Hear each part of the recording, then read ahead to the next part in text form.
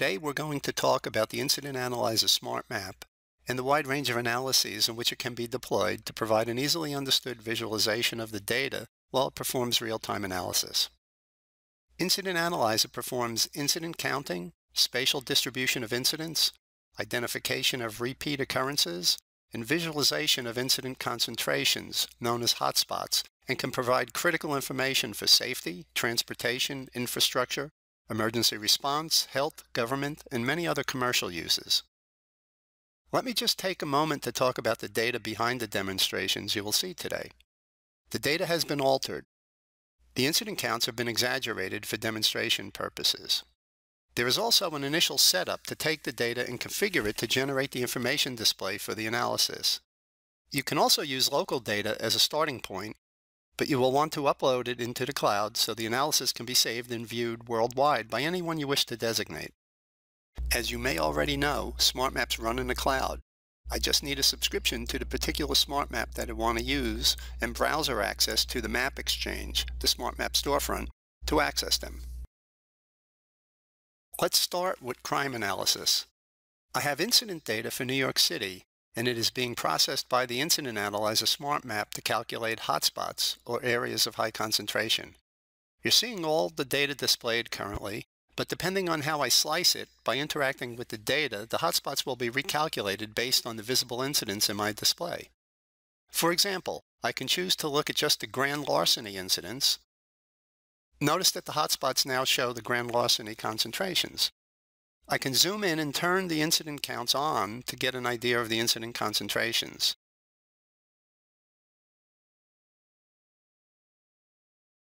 I can drill down further by clicking on one of the clusters.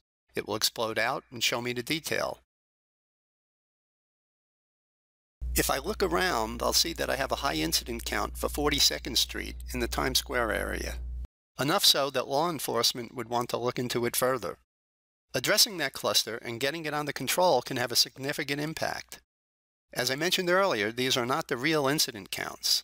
They've been altered to demonstrate how easily crime concentrations could be visualized and easily detected using the Hexagon Incident Analyzer Smart M.App. You can click on any of the active areas to look at a specific situation. For example, how crime statistics vary by day of week or time of day.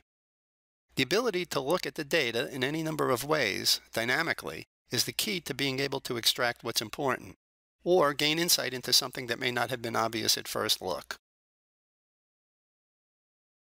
Rudy Giuliani, the former mayor of New York City, is widely recognized for having reduced crime during his tenure through the application of what was then called CompStat, or computer statistics. CompStat was essentially a tally of the reported crimes across city precincts in order to identify crime spikes and coordinate a subsequent response. In addition, understanding where the frequency and concentration of crimes were high would enable proactive policing of those areas to make them safer. Resources could be used more effectively. CompStat was credited with a dramatic reduction in crime. At the time, it was a statistical printout, the equivalent of poring over multiple spreadsheets. Why am I telling you this? Incident Analyzer presents a modern-day implementation of this, but with one major advantage. You can also visualize the data and do it dynamically, and drill down to explore the data. Incident Analyzer allows public safety officials to visually inspect their CompStat data and interact with it.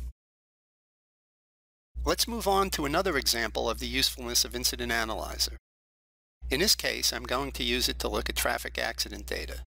For this demonstration, I have traffic incident data for the City of London. With Incident Analyzer, you can dynamically look at the reported data in any number of different ways to be able to fully understand and explore it. I can analyze traffic accidents by road class, day of week, and over a period of time. I can also see from the heat map that Tuesdays, Wednesdays, and Fridays are the worst days for accidents.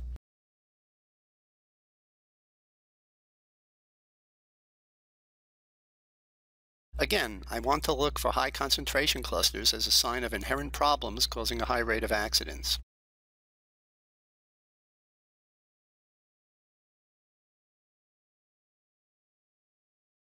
I have the associated data for the accidents which I can look through for more details.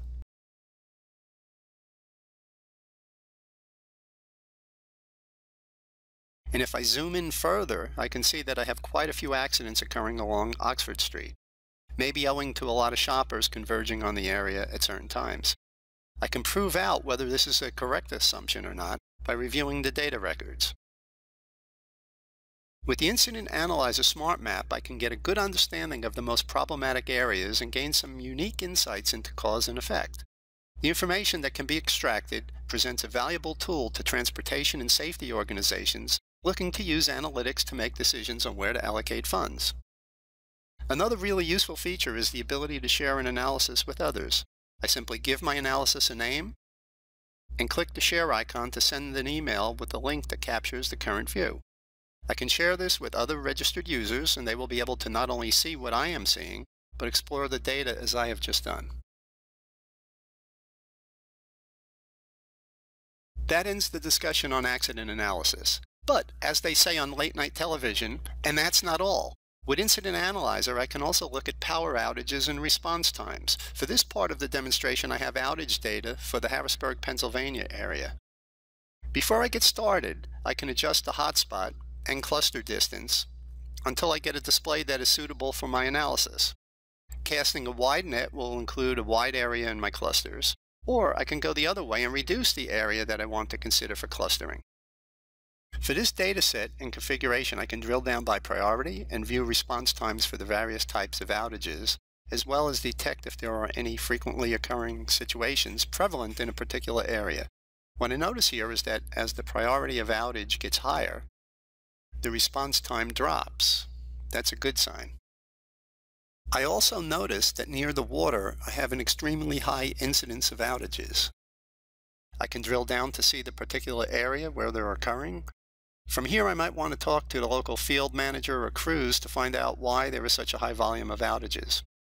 Maybe there are some flooding issues caused by proximity to the water and storms in the area. Could be there's a lot of construction, which I would certainly want to verify. Or maybe it's a sign of a deteriorating situation or some other circumstance. In addition, you'll be able to look at temporal slices such as date range, time of day, or work week versus weekends. After you've spent some time with the analysis, you'll be able to gain some unique insights into how best to allocate improvement funding and where to target repairs. Okay, there's time for one more example.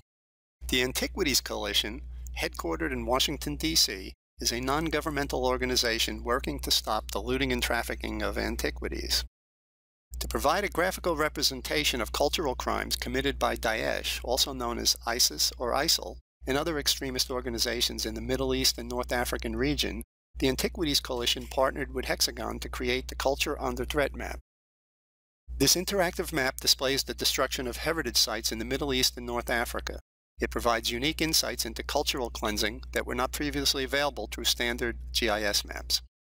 The Culture Under Threat map temporally illustrates losses to date with an easy-to-use date slide bar that shows the timeline of the incidents that took place.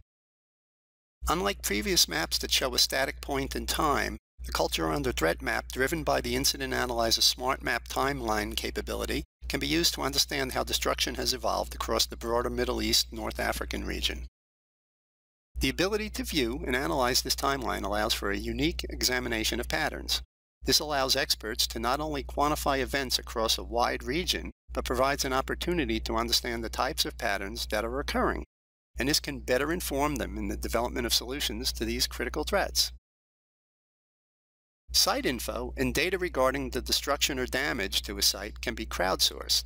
And when pictures are taken at damaged historical sites, the images can be uploaded to the Smart Map so the map becomes an active information exchange and visualization tool.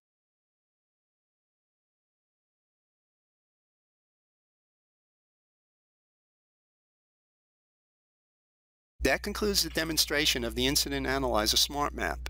I've shown you just a small sample of the many applications it has in public safety, transportation, infrastructure, and the Culture Under Threat map.